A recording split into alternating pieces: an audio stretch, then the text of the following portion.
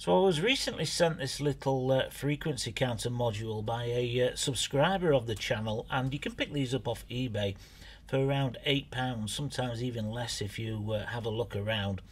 And he wanted me to test it because he couldn't get it to work at 2.4 gigahertz. Now this apparently will work up to 2.4 gigahertz according to the description on eBay. But he couldn't get it to produce or display a proper signal at 2.4 gigahertz. So I thought we'd put it through its paces and try some of the lower frequencies first and work our way up. Now, what I've done, I've modified this slightly. I've put an SMA connector on the end here.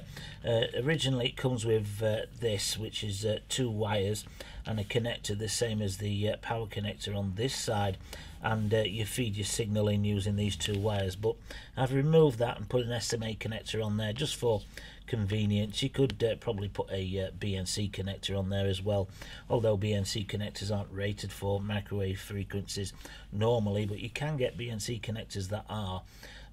This is just a frequency counter, so you're not measuring power, so any kind of loss shouldn't make that much of a difference anyway. But yeah, let's take it over to the testing bench and put it through its paces, feed some signals in and see how well it performs. So here we are on the test bench then, about to put this little module through its paces. I have downloaded the manual, and I'll put a link in the description to this, because if you want to get the best out of this module, you really need this manual. I've been messing around with some of the settings on this prior to turning the camera on, and without the manual you really are you know, shooting quite blind, and you need to enter some of the values into the IF value to get it to work properly at the higher frequencies. But I've got it set up now pretty middle of the range, so we should be able to scan from you know, say 200 megahertz, which is what I've got the signal generator set onto now, up to you know, hopefully the 2.4 gigahertz. I haven't tried that yet, but let's put it through its paces and see how well it performs next to my frequency counter. Now you'll probably see on my frequency counter it's just a little bit lower, 2 digits lower than the output frequency on the signal generator, and that's because the signal generator that I'm using it on CW mode. It really needs a good 45 minutes to warm up this thing to you know, get it to a precise frequency output. Normally it doesn't really matter when I'm using it for testing antennas and things like that, but you know, in 45 minutes time it will come up to temperature and be bang on then on the frequency counter.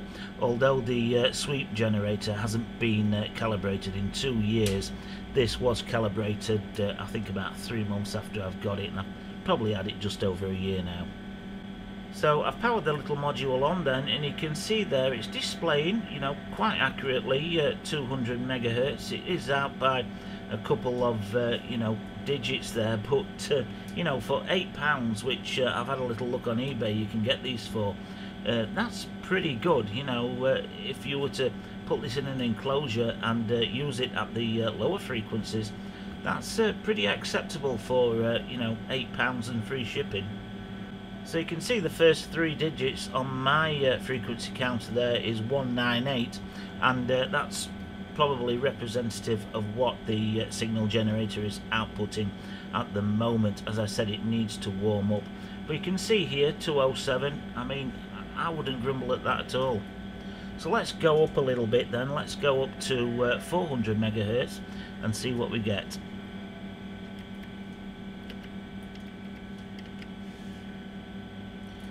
And again, you know, pretty acceptable, 407, and mine is just under by 2 digits there, 398, and you know, pretty acceptable and pretty quick as well how it updated itself. So let's put in 500 megahertz.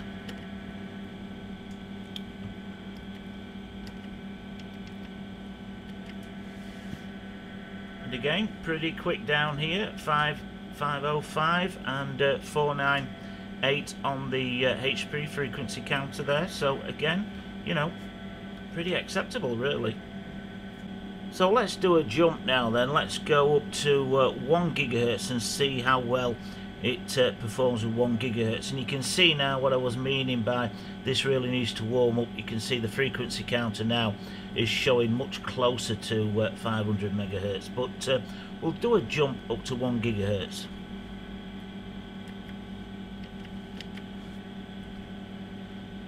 So my frequency counter is showing 998, but you can see the little module has gone a little bit nuts there. And again, if I didn't read the manual, I wouldn't realise what's happening here. And the power output from the signal generator here is too low, so I need to increase the power output. And then it stabilises a little bit more, but you can see it's still, you know, 940. It's flashing around there, showing much closer to 1 gigahertz. But let me increase the power a little bit more, and there you can see it's stabilized a lot better, and it needs that extra power to show a readout at the higher frequencies. And without the manual, you probably wouldn't know that, but you know, it's dropped off a little bit in performance. It's showing 986 there, so a little bit under. But again, you know, for £8, what tends to happen is the higher frequencies, measuring equipment really jumps up in price. In fact, it quadruples in price, because it gets more and more expensive with the higher frequencies, because they're harder to measure. But you know, 986, it's certainly pretty close. I mean, you know, I wouldn't grumble at that at all. Not quite up there, you know, a few digits off 1 gigahertz, but you know, 986 there for £8. Can't really grumble at that. In fact, let's just add a little bit more power and see if we get a much better reading. Let's go up to 10 dB. And there you go, 10 dB, that's a lot better. It's reading a lot closer to that 1 gigahertz. So this does need a higher power input of the signal to read the higher frequencies. So let's do 1.5 gigahertz then, see how well it copes with that. And again, pretty responsive and pretty accurate measurement there. So we're getting 1506 on the little frequency counter here, and 1497 on my HP one. Now it's warming up, it's getting a little bit more accurate as we go along, but you know, you can't really grumble at that. So let's do a jump to 1.8 gigahertz.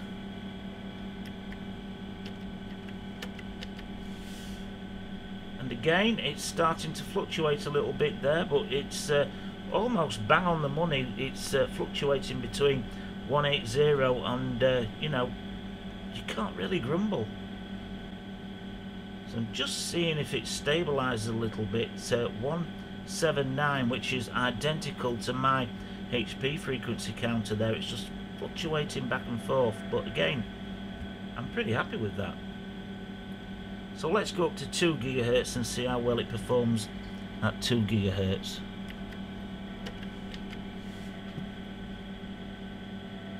So 199 on my HP counter there, and 196 on this little £8 module here. Again, you can't grumble at that. Let me just up the power a little bit and see if that helps it out.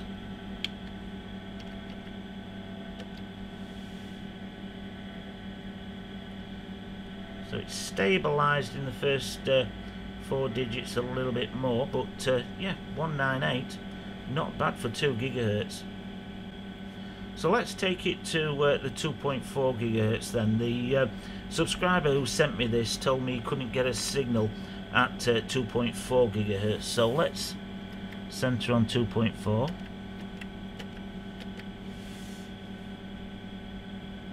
And it's gone a little bit balmy again. You can see that my frequency counter is showing 2.39 gigahertz there, but this one's gone a little bit mad. So let me up the power again and see if that sorts it out.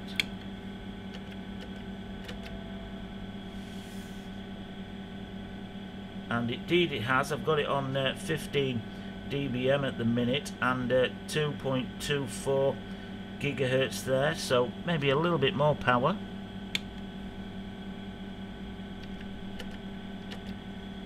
Now I'm unleveled on the signal generator, but you can see it really needs that power to do a measurement further up the frequencies. So what I'm going to do is hook this up directly to a little 2.4 gigahertz frequency generator module that I've got, because I've now gone over what my signal generator, the power output, is capable of.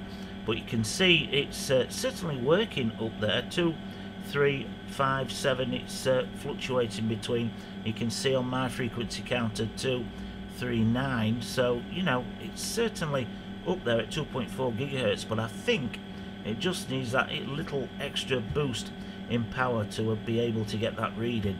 And that's something to note. You know, if you want to use this at the higher frequencies, then you need quite a strong signal to input into this to get a decent reading out of it.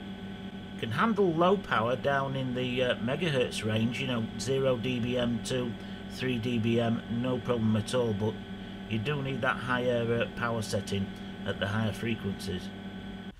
So this is the setup then. I've got a signal generator here, a little amplifier feeding into the frequency counter.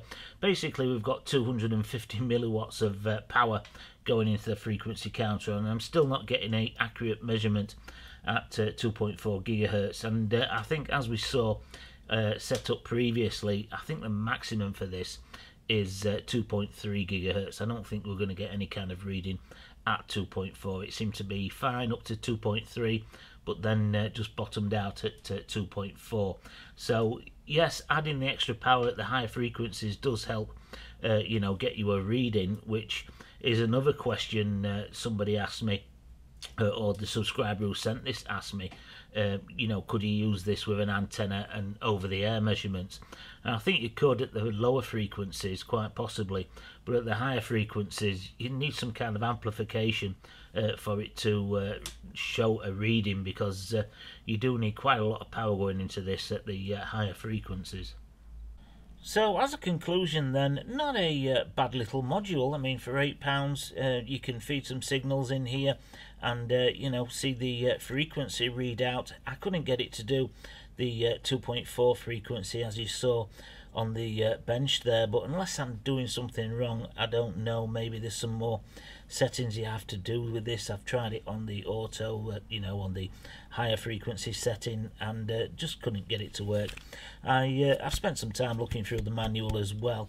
I'll put a link to in the description to the manual, because as I said, you really need this manual to get this to work. I mean, you know, you go through the menu by clicking these tactile switches here, but unless you've got the manual, you don't really know what you're clicking on. But as a module for £8, I mean, you get a lot here for your £8, and it could probably benefit as well by putting in some kind of enclosure, because if you noticed in the test, I didn't really touch it when we were measuring, because touching this, it probably affects the ground plane somewhat, and it would make the display go all funny. So probably if you put this in some kind of plastic enclosure, it would perform a lot better for you. But it is disappointing that I couldn't get it to go up to 2.4, as the subscriber who sent this in, he really wanted it to test at 2.4 for his transmitters, but couldn't get it to work. But for any frequency below 2.4 up to